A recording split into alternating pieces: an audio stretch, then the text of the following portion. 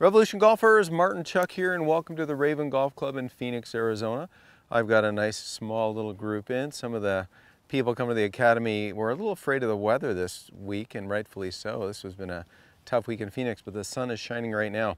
And we're working on some mid-range pitch shots. We've got a den caddy down there at 30 yards. And this is kind of going back. We've got a couple Canadians in the group and then a returning veteran of 4 golf schools, my man. Thank you. But George Knudsen was my mentor, and so George at the National Golf Club in Toronto used to make all of us kids go through this little routine hitting some pitch shots. So we're going to try to collect the ball with enough force to make it fly into that den caddy. That'd be nice, huh? So big Jim Waldron right here. Not only long drive champ, but also pretty darn good wedgist. So I'm going to count you down, Jimbo, and let's go and do what we do and pay homage to George Knudsen here. Count you down on a 3, 2, 1. Go. And those are a couple of pretty good shots. Now we didn't hoop it, but those weren't too bad, right? No. Now take a look at how, if you look at Jim's posture right there, he's rotated, relocated, structured arms facing the target. Let's do that again. And the reason I'm making this a Revolution golf tip is just so the viewers out there can also see that we do the same thing with you guys. So imagine when I was a kid, there'd be 10 or 12 of us on any given day at the National. Of course you're familiar with. All the kids would be lined up there and George would say, okay kids, okay, ready? 50 yards, go, 3, 2, 1, we'd make this motion, right? What speed do we need to collect the ball with, rotate and relocate, and we'd stand there. And we'd be, if we could, he would work, kid, he'd walk the line, and we'd get comfortable standing there. Well, if you can make a motion and be comfortable standing in your lead heel structured, right? Like if for 5 minutes, there's a lot of good things going on. Now, we couldn't do it right away, nor do I expect you to be able to do it right away. But Jim, let's do it one more time. I'll count you down. We got to see if we can't maybe get lucky and hoop this 30-yard shot to that den caddy. 3, 2, 1, go. Right, so a pretty good shot. I think you got me there, Jimbo. So I'm standing there, he's standing there. Could stand here for 10 minutes. Easy peasy lemon squeezy, okay? Now, I don't necessarily expect you guys to be able to do that as easily as we did it, because we've done it a long time, okay? But what did you notice, guys? You see how there was a narrow stance. The ball, we had a speed in mind of how the club paced and faced. Now, naturally lefty, you're gonna be right here. Hit this golf ball. Come on over, pal. Come on over, Scott. Mike, you're right here. Dan, you're right there.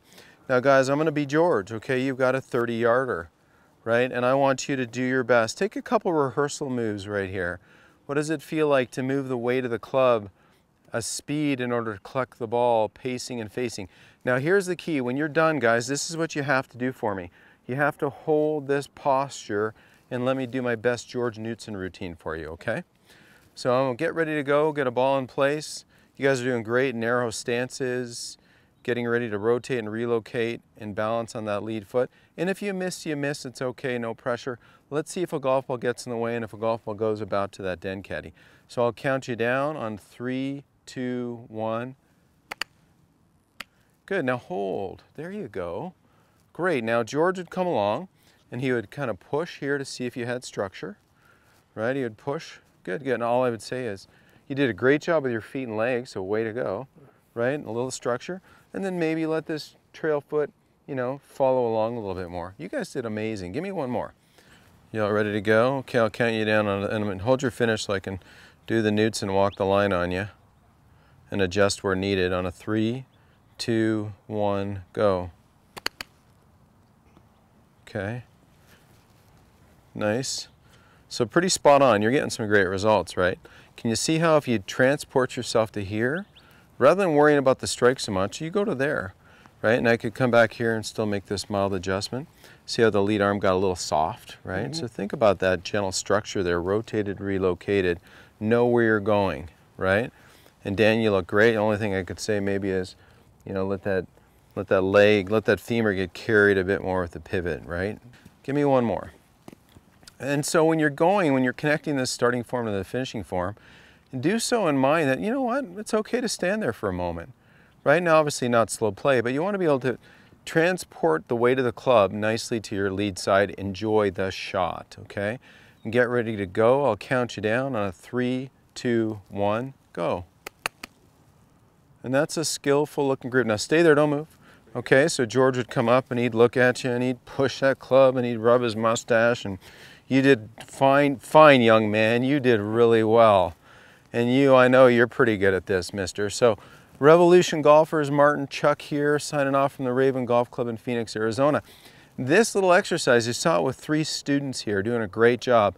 Moving the weight of the club, mindfully knowing where they're going, transporting a starting motion to a finishing motion. And when you can know where you're going, collect the ball along the way, you're going to have some pretty nice results and hit those mid-range wedge shots nicely. So thanks for watching. Now post those questions down below and I'll get to as many as I can.